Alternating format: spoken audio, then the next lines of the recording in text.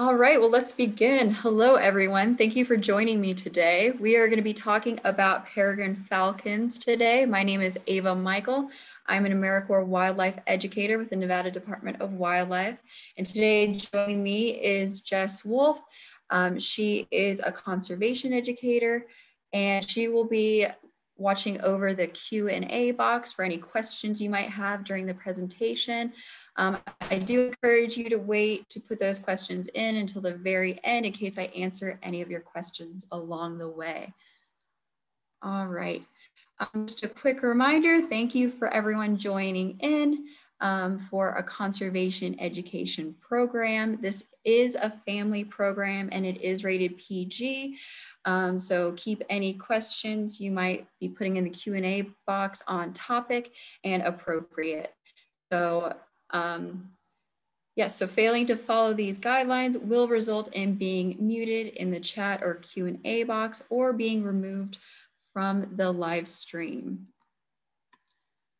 All right.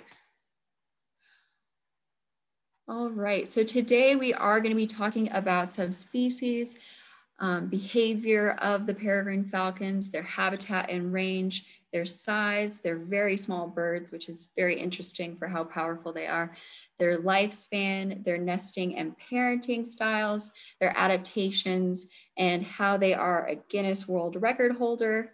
We're going to go over their diet and hunting strategies, falconry, their status currently and historically, and their threats that they are experiencing, the impact of DDT, the effects of mercury nowadays, and their conservation and management, the banding and transmitters that are being used to monitor and evaluate and identify individuals within the population, and how their population has changed over the years. All right, so first off, let's talk a little bit about them. So their scientific name is Falco peregrinus. Their classification is raptor or bird of prey. They are very carnivorous. They don't really eat plants or seeds or anything like that. They do eat meat, and they are very good hunters. They are technically the world's fastest animals. However, they are mostly known for their diving capabilities. There are 11 recognized subspecies, and they are crow-sized. So they are very small, and they can be characterized by their blackish helmets and their mustaches. People tend to think that they look like mustaches. I think it just looks like they have a dark cheek, but every different subspecies kind of has a different variation of coloring. All right, so the subspecies that we do see in North America are the American or Falco peregrinus anatum, which is the majority of the population in the United States. The other two we don't see quite as often, especially in Nevada. So we are mostly talking about the American when we are talking about populations within Nevada. All right, so the second one is the Arctic or Falco peregrinus tundrius. And this is more migratory. So this one a little bit, but it doesn't really stay for long. And then we have Pelis or Falco peregrinus pile, and this is mostly coastal. So it tends to stay very close to the coast and doesn't really stray far from there. All right, so let's talk about their behavior. So they are very active during the day, especially in the morning and evening time. This is when they like to hunt. And they are typically very solitary animals unless it is during nesting or breeding season. And then they tend to stay around their mate or around the hatchlings. And they do establish and defend their territories. They are very aggressive birds. So if you or any other animal are coming close to their nest or their hatchlings, they will make a noise, but they do often defend their nest very aggressively with their talons. So be aware of that. But the size of the territory typically depends on the density of the food resources available. All right, so they do have a very broad range. You can find them on almost every continent. They are the most widely distributed birds of prey in the world, as you can see on this map, which is fairly recent. However, there have been some changes. I spoke to one of the biologists and researchers, Joe Barnes, and he was telling me that around the Lake Mead and Great Basin area, they have found more nesting mates. So this is new information. So this map is not showing everything because Nevada on this map, it tends to look more like it's a migratory route. It doesn't really show many breeding pairs, but there are breeding pairs currently. So they can be found from the Arctic tundra through Canada, the United States, and Mexico, and some will migrate to South America. And they are found on every continent except for Antarctica, and they can't really be found in many of the oceanic islands. All right, so their habitat, they typically stay along the mountain ranges, river valleys, and coastlines. They are found everywhere from tundra to desert, but they do prefer wide open spaces like coastlines or grasslands. Historically, we've typically thought of peregrine falcons as being more along the coast and closer to water sources. However, we have found that their population can be more arid. They can stray from water sources 40 or more miles, which is very new information. All right, but they can often be found in urban habitats, especially south near Las Vegas. You can find them very often along the buildings, and they tend to look at buildings as cliff sides. Because they like high elevation spaces, they do love these skyscrapers and tall buildings, and they will nest along the building ledges, and they can find plenty of food available. We've seen that they've actually started hunting bats. So typically they are more active during the day, but whenever they are hunting bats, sometimes they will start hunting at night to catch the bats, and the bats tend to be more active because they are going closer to these neon lights, which are attracting insects. So they're hunting for insects, and then the peregrine falcons are hunting for the bats. All right, so their size, again, they are crow size, so they're fairly small. The females, like many raptors, tend to be bigger than the males. The females are around 19 inches tall, the males around 13 inches tall. And their wingspan can range from 3.3 to 3.6 feet. And their weight ranges from 18.8 to 56.5 ounces. All right, now their lifespan. In the wild, they do tend to live shorter lives. This can be up to 17 years. The oldest one recorded was 19 years old, and it was living in the wild.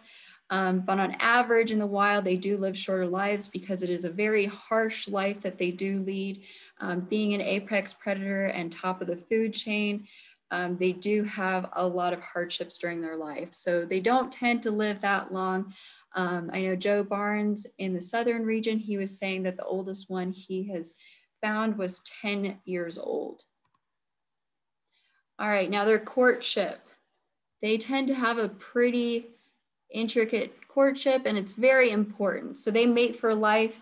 They tend to stay with the same partner their entire lifetime unless that partner dies or does not come back the following year. So the males will work very hard to attract the females with aerial displays. Sometimes you can see them diving or swooping down and doing all these incredible aerial acrobatics. But they do also bring females food. This can be while they're nesting as well. They tend to bring the females who are incubating the eggs food, so that way they do not need to leave these nests. But while they're trying to find a mate, they will often bring the female food. The females also later on, they will tend to grab prey or food from the male's talons. So they kind of bully the male and take their food as well. And this can be during mid-flight. You can find some incredible pictures of this, but they'll tend to kind of wrap around and grab that food from the male's talons. But they only stay together during nesting season. The rest of the year, they are fairly solitary. All right, so whenever they are nesting, this is around March time that they start nesting, but they will lay eggs in hollow depressions in the soil or gravel. You'll kind of see that whenever they're creating these depressions in the soil, they'll kind of push any debris or soil out of the way and make that indent in the soil or gravel. And they will nest on cliffs, crevices, water towers, or skyscrapers. The higher the elevation tends to be the better option for them. So they do lay around 2 to 4 eggs. The eggs are reddish color and they're kind of speckled, as you can see in the picture. Sometimes they will lay 6, but those don't tend to live. So if you do see a nest and you see one egg that is pushed to the side of the main cluster of eggs, that is because that is a bad egg and the mother or the father is no longer taking care of it. So whenever they are finding places to nest, they tend to look at elevations of 25 to 1,300 feet in height, and they will often return to the same nesting spot each year. There are some that are around 100 years old. This doesn't necessarily mean the same pair, but this means that it's just that same space is being used. So it's still being debated on what causes a nesting pair to leave a certain area and move, but often biologists will see this happen, that a perfectly fine spot will no longer be used by that pair, and it might actually be taken by a new pair of peregrine falcons. All right, now their parenting style. Around 60% of peregrine young will not make it to 1 year, so they need to be very vigilant parents and raise their young. Both will raise their young. The female will tend to stay or to incubate the eggs longer than the male while the male is bringing in food, but they both do care for their young and raise their young together. And they will incubate these eggs for about 28 days, and they will still take care of and keep the babies warm while they're growing. All right, so the young, they take about 36 hours, it takes about 36 hours for a chick to peck out of its shell, and they are able to fly after about 40 days. They will remain dependent on their parents for approximately 2 months before they leave the nest after 5 to 6 weeks after hatching. All right, so younger birds do tend to be darker and have darker markings, maybe a dark brownish color depending on the subspecies. But you can see in this picture, the one to the right is fairly dark compared to the other one. And at 2 years of age, they do acquire adult plumage. And the summer of their second year, that is when they tend to find a mate and start their own nest. But it isn't until age 3 that they will reach sexual maturity. All right, so adaptations. Peregrine falcons have incredible adaptations. It's very important that they are good flyers. So they have this streamlined body that's kind of a teardrop shape. And it's one of nature's most aerodynamic designs just because it's incredibly fast and it doesn't have much drag. All right, but they do have those sharp talons too, which are great for catching prey mid-flight, which is also very important to them. And then their eyesight. They have great eyesight. They are able to find and lock down on their prey from 1.5 kilometers away. So they have these very large, very sharp eyes. All right, now they are Guinness World Record holders. The peregrine falcon is the fastest bird when diving.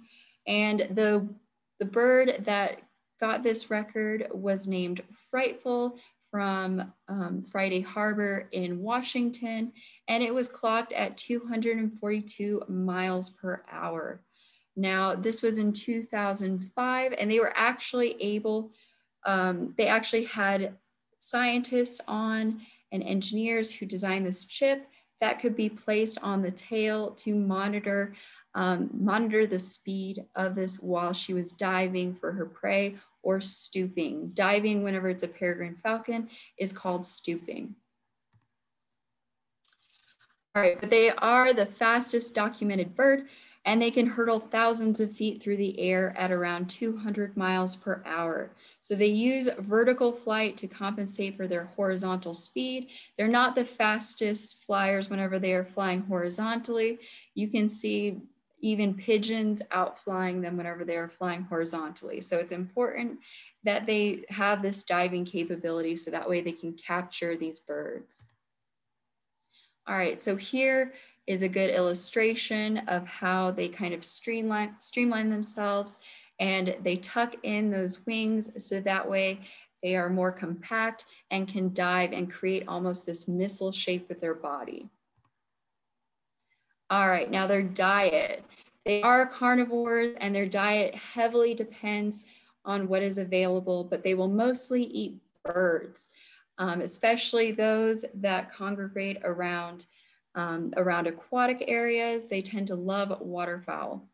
Now, the birds make up about 77 to 99% of their diet, but the younger peregrine falcons might eat insects.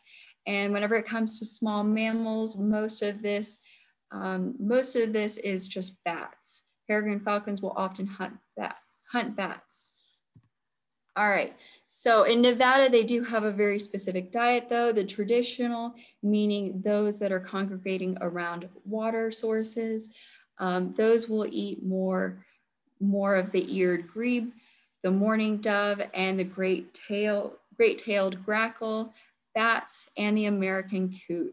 Now, those that are arid, meaning 40 plus miles away from a water source, will eat mourning doves, rock pigeons, white-throated swifts, great-tailed grackle, and house finches.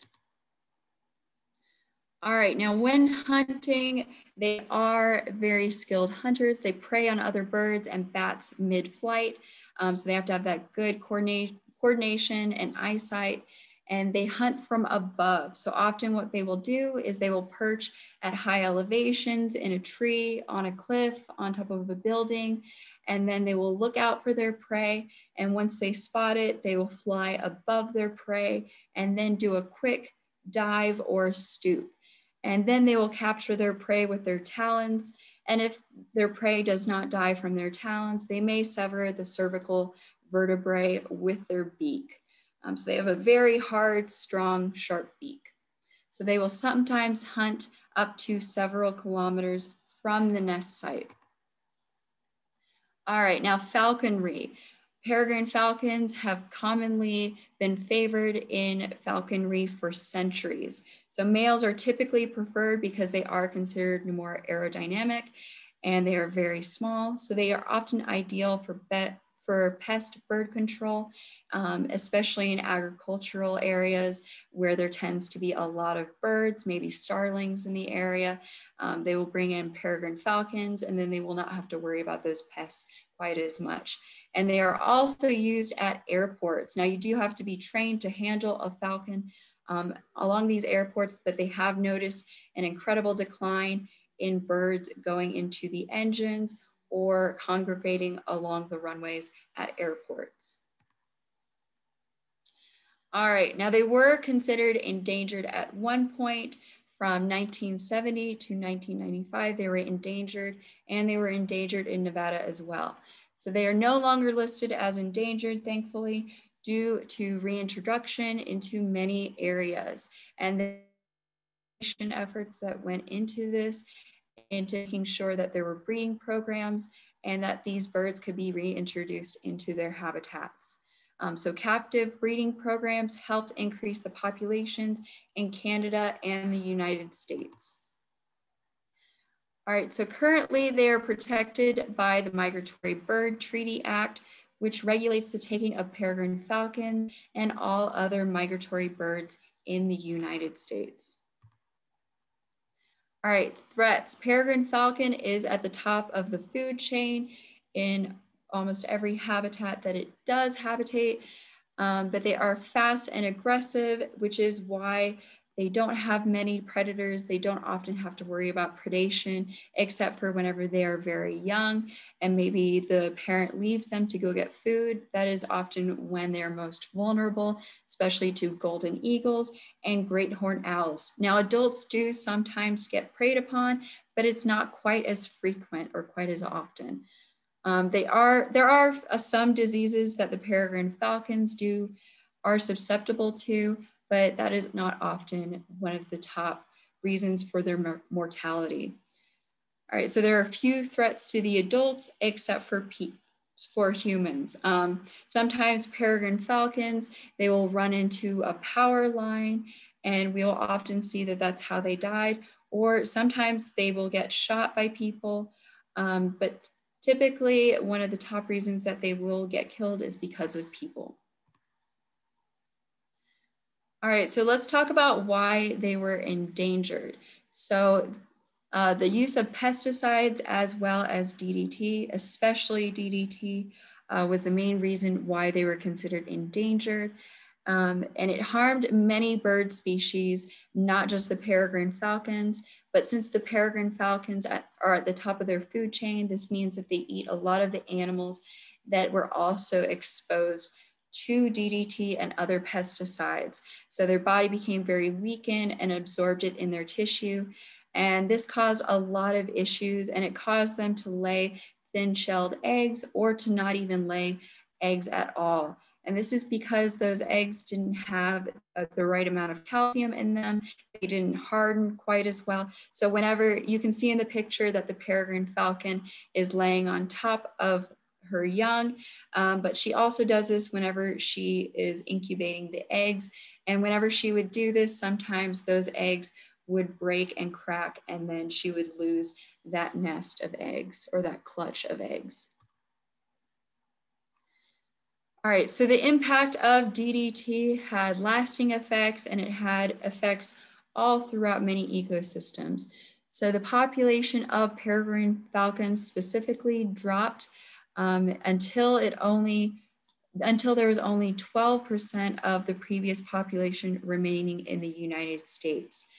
So this caused them to become endangered, and by the late 1960s, they were nearly eradicated from the eastern North America and boreal Canada. Now, by 1969, Canada did ban DDT use, and it wasn't until 1972 that the United States banned DDT use as well. Now, DDT is still used in many other countries. However, in the United States, because we have done this, we've seen that the population could rebound and that it could come back to a healthy amount. All right, so the population did rebound, and this is in a large part because of captive breeding programs. And this helped to increase populations in Canada and the United States. Now, falconers had been using different methods of keeping falcons captive and of breeding them, and a lot of the methods that they used were utilized in these captive breeding programs. So because we had this prior knowledge of how to raise peregrine falcons and how to make sure they had a healthy cluster or clutch, we were able to do this successfully and reintroduce them into many habitats that they had previously been living in. All right, so although we aren't seeing as many impacts from DDT, one of the new things that we are seeing is mercury. Now, mercury, this information is coming from the southern region. Joe Barnes talked to me at length about how mercury is impacting these populations, but this is something new that many scientists and wildlife biologists are studying now because it is affecting many different predators and many different bird species. Now, mercury is bioaccumulating in aquatic systems and in these peregrine falcons.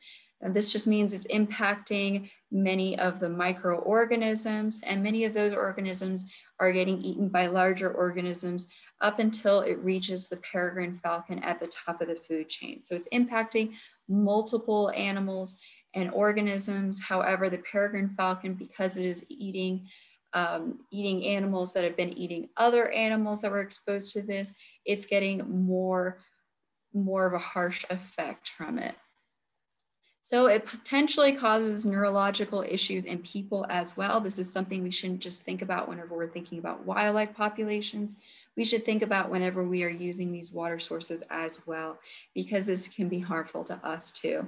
Now, in birds, especially the peregrine falcon, it can impact their nervous system, their circulatory system, and their endocrine system. Now, the endocrine system can have a real dramatic impact on the fertility, This is still being studied. We're still finding new information, but this can have an impact on the next generation of peregrine falcons.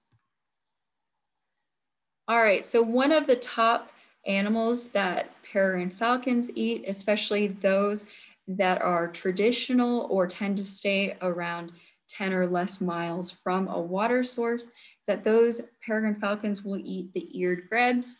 And these are the single largest contributors of mercury contamination with peregrine falcons. Now, peregrine falcons will eat these birds and be exposed to mercury, even though it is not in Lake Mead and some of the other southern lakes and water systems. They will eat this animal and be exposed and absorb this mercury.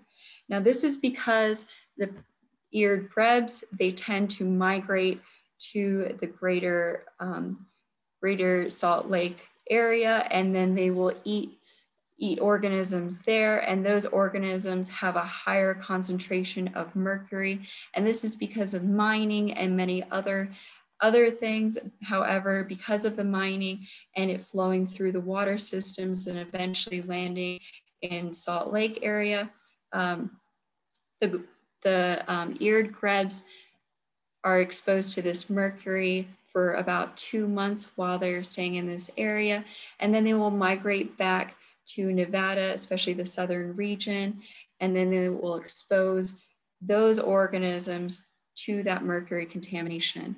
So they are the single largest contributor of mercury contamination with the peregrine falcons, and about 15% of peregrine's diet consists of these birds. So it really has a dramatic impact on this. And scientists and wildlife biologists are able to see this by studying the feathers of peregrine falcons. This is a non-invasive way of seeing what they are eating and what they are being exposed to. So this is something that they have been doing many studies on over the years and kind of seeing the toxicity levels of that. All right, so conservation and management has been very important in making sure and monitoring the peregrine falcon population and making sure that it does not decline again. So from 1988 to 1993, the Nevada Department of Wildlife reintroduced 48 peregrines into the wild to try and increase the population.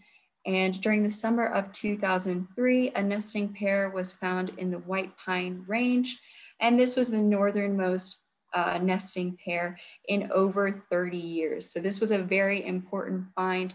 And since then, we've been seeing more nesting pairs, but we are still making sure and keeping track of any new nesting pairs. So one of the ways that we are doing this is through banding. Now, the southern region has been doing a lot of work making sure that individuals are banded and have their own individual marks. And this is a great way of keeping track and seeing where these individuals end up. Now, there are 2 types of bands. There is an aluminum one, as you can see in the picture, and this has a number along it, and this comes from Fish and Wildlife.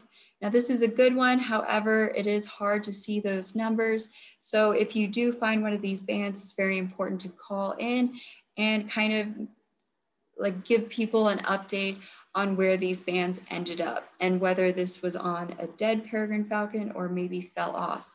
Now, there is another band. It is a black and white band, and it has larger numbers. It's much easier to see. It's much more legible. So you can even see these through scopes and digital cameras. If you are able to take a picture of a peregrine falcon with these bands, it would be great to see or great to send these in to the Nevada Department of Wildlife or Fish and Wildlife. So that way we can kind of see how these peregrine falcons are doing. So many peregrine falcons can be identified by these bands. Over 100 nestlings have been banded, and this is a continuing effort, and more are being banded. All right, now transmitters. Transmitters are another great way of keeping track of these birds. You can see in the picture, this is not a peregrine falcon. However, there are plans to add transmitters onto peregrine falcons to provide more data and see kind of where they are traveling to, maybe their migratory routes, or how they are moving through the state of Nevada, where they are nesting and where they are habitating. So these transmitters are much harder to put on the individuals because they need to be specifically fitted to the body. They can't be bigger than 3% of the peregrine falcon's body weight. So they need to be individually placed on the bird. You can see it kind of looks like a backpack, but they are individually fitted to each of the birds, and they only last about 3 to 5 years before falling off. So they don't last the entire lifetime. It's just long enough so that way we can collect data and see where these birds are moving to. All right, so here are 3 maps. These were also provided by Joe Barnes. These are very helpful in kind of seeing how the population has changed throughout Nevada. You can see in the 1950s, there were not many nesting pairs, not many populations of peregrine falcons. However, in 2008, you can see more of them, mostly in the southern region. And then in 2019, you can see that the population has dramatically increased, mostly in the southern region, but also in the central region as well. All right. So I hope that answered a lot of everyone's questions about peregrine falcons, but I'm going to leave it open now to more questions. So if you do have questions, put those in the Q&A box and I can answer them. Great, thanks so much. I definitely learned a lot from you tonight. So I have a question while people are kind of gathering their thoughts, thinking of more for you. What is your favorite fact about peregrine falcons? I think my favorite fact is just that they're such good parents. I looked at a lot of videos while I was doing this of peregrine falcons, and you can kind of see that they just take turns and they do everything for those nests. Like I even saw one video of peregrine falcon fighting a pelican that was getting too close to the nest. So they are very territorial, but they're incredible predators and they're just incredible parents as well. Awesome, that's a good fact. I like it.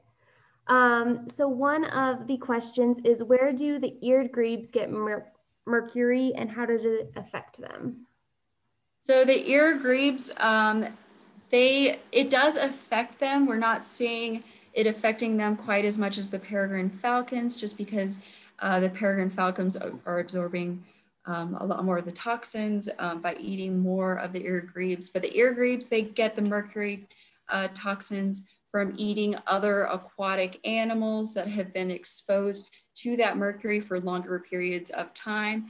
So the mercury does come a lot from the mining. It travels downstream, and then once it reaches the Salt Lake area, it kind of accumulates, especially on the upper layer of the water. And because waterfowl tend to stay at that upper layer, they absorb a lot more of the mercury than some of the other aquatic animals. But because they're just there for a long period of time and they're eating other animals that have been exposed to it for a long period of time, they're able to get a lot of that mercury toxin, those mercury toxins, enough so that way it impacts the populations of peregrine falcons that are not used to that. Perfect, thank you. What make of transmitters are they looking to use for the falcons? And will this be a real-time GPS tracking type of tracking or a once daily blip to a satellite? So I am not exactly sure the name of this transmitter, but this would be about every 3 years. It would give a satellite a location for those birds, and because they're moving around, it would kind of be a good indicator of their habitat. Perfect. But yeah, this is something that they're still planning and working on, but hopefully it will be in the near future, just so that way we have more data and can learn more about peregrine falcons. Awesome, thank you. Is there a way to encourage them to start nesting in an area? I could not find sources or any details about that. They do tend to be picky. Oh, I forgot to mention this actually. They do tend to be very picky about the nesting sites they choose. Whenever the males are courting the females, they will actually find many nesting locations and show the females, and then the female will eventually choose one. So we're not exactly sure what specifically they are looking for, but typically they are just looking for those areas that are high elevation. But that would be very hard for people to go in and kind of show the peregrine falcons the best nesting sites, because they have all those different factors that they are looking at. Perfect, thank you. And then we have a question, how fast do they fly? Would this be horizontally or vertically? Okay, well, the fastest one that was diving, she was around 240 miles per hour. Horizontally, I'm not quite sure, but it is not very fast in comparison. But typically they will tend to stay around 200, maybe a little bit less whenever they are diving. Awesome, thank you. And we have a young person here who asked if they can have one as a pet for falconry. So becoming a falconer, I believe that's how you say it. That takes about 2 years of training. You have to apprentice under another falconer, so it's very difficult to get that certification. But we are not, or people are not allowed to have these birds as pets because they are protected and because they are a bird of prey. But you do need that certification if you do want to eventually own one. But I believe you have to have a reason for it. I think you have to apply for it as well. Yeah, there's a whole permitting process, and you have to be trained by a falconer, and there's lots you have to do because we want to make sure that the birds are well taken care of. Right. Do you know how much the transmitters cost, and how many do you estimate are currently being used? I am not exactly sure how much they cost. Currently, there are none being used for peregrine falcons, but they are being used for golden eagles in Nevada and some other birds of prey. Perfect. So we have a question. What does mercury do to the birds? I believe, I'll go back to that slide. They believe it, did I go past it? They believe it might, yeah, I went past it. They do believe that it might cause infertility. They're still researching it and kind of studying the biological effects of it, but it can have damage to the nervous system, the circulatory system, and the endocrine system, which would cause or could cause infertility. So it's not sure if it would cause the same effects as DDT with the thinning of the shells or the lessening of clutches of eggs, but it does cause effects, and it could potentially kill peregrine falcons because of all the medical issues they would have. Perfect, thank you. So we have one that says, I know that San Jose City Hall building had a webcam at a nest. Do you know of any other nest webcams while you were doing your research? I believe there are more. I do not have the exact names, but there might even be some internationally, because I know they've been doing a lot of research around the world on peregrine falcons. They've actually studied going back to the mercury, they've actually studied the feathers of peregrine falcons in Greenland, and they actually found that they had mercury in their system. So mercury is something that's affecting populations all over the world very similarly. Thank you. Has Nevada had many issues with poisonings or nest destruction from human activity, or has it mainly been positive? I'm not sure about Nevada specifically, but I have seen that especially in farming areas where they might leave out poison for pests, sometimes peregrine falcons will eat those pests, especially mice and smaller birds, and then they will themselves be poisoned. So that has been an issue in trying to reduce the amount of poisonings. Yes, I believe that answered the question. Yeah, totally. Thank you. How likely are they likely to attack free roaming chickens? Chickens, I'm not sure about chickens. Probably not quite as often. Typically, they go after birds. So if they're not looking for chickens, I wouldn't imagine that they would specifically target the chickens. Yeah, with any kind of free roaming animal, you kind of have to expect a loss because there are other hawks that will certainly go after them or owls. So it's always important to kind of try and protect them and keep them in confined areas that have roofs. And that's the best kind of way to protect your chickens. Do you know which one determines the return to the same nest site, the male or the female or the new individuals? From what I saw, the females are typically in charge of where the nesting site is. They're not exactly sure, or at least Joe Barnes, who I spoke to in the southern region, he wasn't exactly sure about um, what caused a pair of peregrine falcons to change nesting sites. But I would imagine that it is the female. He did notice one pair, they actually moved 7 miles away from their original nesting site and wasn't exactly sure, but there was a new pair that moved into their old one. So maybe it was just that that new pair had moved in before they did, but he wasn't entirely sure. Could be lots of things, right? Right. There's so many different factors that go into all this. And because peregrine falcons are very mysterious and it's hard to track them, there's a lot of questions that we have. Absolutely. One question that we have is how can you tell how old they are after their 4th year when they get their adult plumage? Question. Um, After they get their adult plumage, I'm not entirely sure how you would find that information out. I think a lot of the wildlife biologists have been doing it by monitoring them and kind of seeing how long they've been nesting, but I'm not sure just by looking at them how you would do that.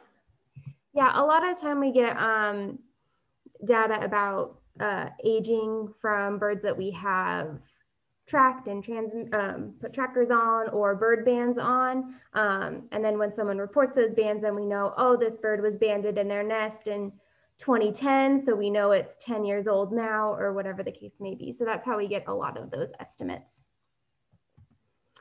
Are there any conflicts around urban populations? Might urban populations ever need to be relocated? Not from what I saw. Urban populations, they tend to stay in areas where there aren't as many people unless they are hunting, but they tend to stay away from people. So I don't believe there have been many issues other than them getting killed by running into power lines just because they don't know to look out for that.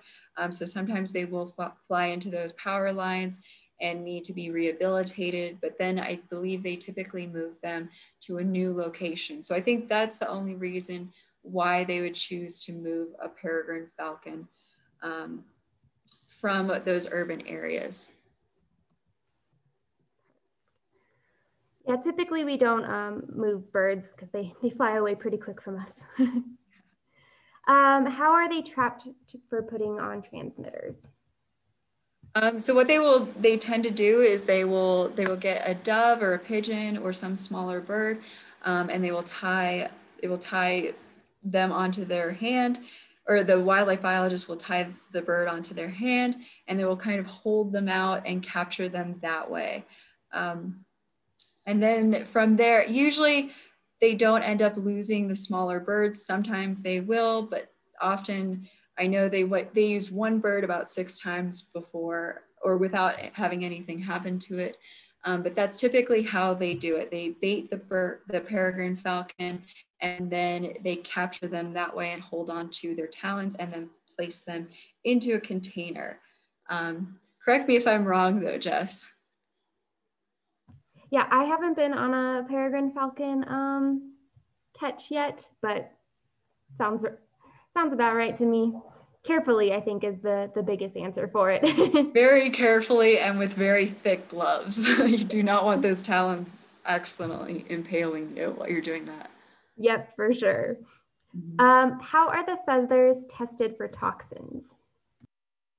So I believe they break the feathers down with chemicals. I am not entirely sure about the specifics of that, but I know some of the other researchers, they would capture the peregrine falcon, take a couple of feathers from it, band it, and then use those feathers to kind of see how much mercury was in the buildup of the feather. Perfect, thank you. We've got time for a few more if you're up for it. Of course. Perfect. Do the males ever fight, and do they fight to the death? I do not believe that the males fight very much unless it's over a territory. They might fight to the death if it was for that, but typically they don't tend to fight unless they are trying to steal food or they are in another peregrine falcon's territory.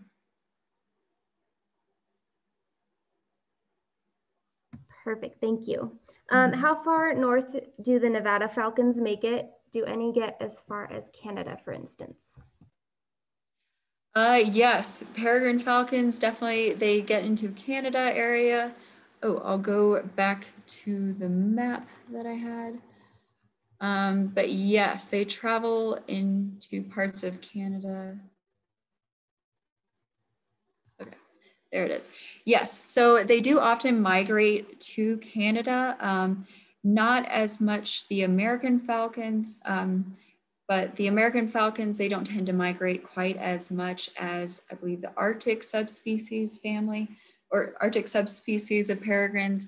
But yes, they will migrate into parts of Canada. Thank you. Do you have any favorite stories about falcons? Well, I guess I've seen a peregrine falcon once in my life, and it was definitely very memorable.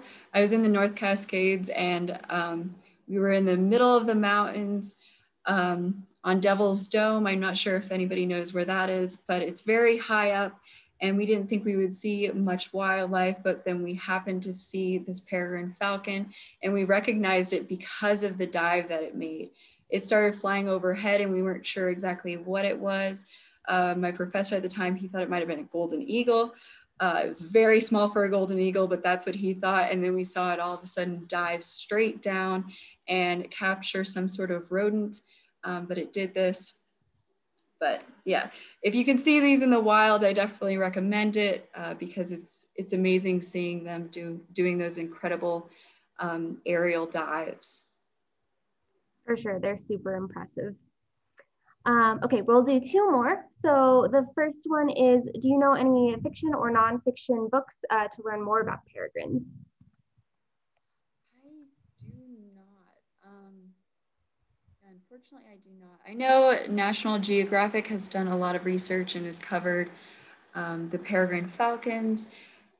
So if you were to look into those resources, sometimes they'll put games together or they'll have videos, but I'm not exactly sure about the books. There is one that was published in 2004, and it's called The Peregrine, and I'll put a link in the answer for you there, but that's a pretty good one. It has some good ratings. I haven't read it yet, though. Okay, and the last one is, we usually see peregrine falcons on telephone/communication towers. Is there any study on how radiation from these antennas affect the health of adults or chicks? I'm sorry, you broke up in the middle of that. Could you say that again? Oh, sorry. Okay, we usually see peregrine falcons on telephone/communication towers. Is there any study on how radiation from these antennas affect health of adults or chicks? Not that I've seen. I would imagine that would be very hard to study, but maybe one day they will. But I haven't seen any research on that.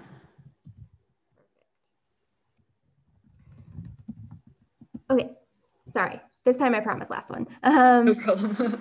I have seen other countries allow people to have falcons. Do you know how this affects numbers?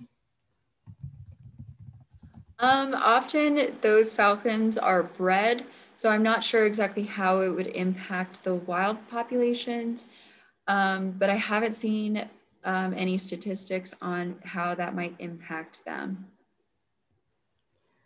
Yeah, and a lot of some falconers, what they do is they'll get like native birds when they're really young, and then they'll kind of try and teach them to hunt. And then after a while, they will release them into the wild because they do have such poor survival statistic. I think Ava said 60% for that first year. So that is another way that they kind of try and help keep those populations up because they love the birds too. Awesome. Well, I think we've got to almost everything. I'll type out a few more answers, but thank you everyone so much for joining us tonight. At the end of this, there will be a survey. So if you could tell us how we are doing, that would be awesome. Ava, thank you so much. I know I learned a ton from you, and I'm sure everyone else did as well. Great. Yeah, thank you everybody for joining in. I hope you learned a lot about peregrine falcons, and I hope you guys have a great weekend too.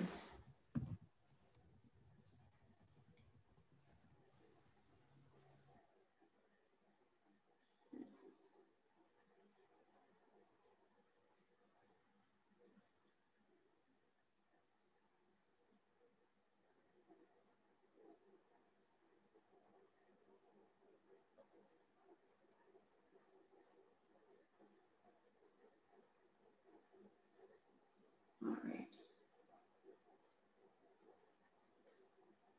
All right. Do you want me to end it, Jess? Yep, you can end it. Okay.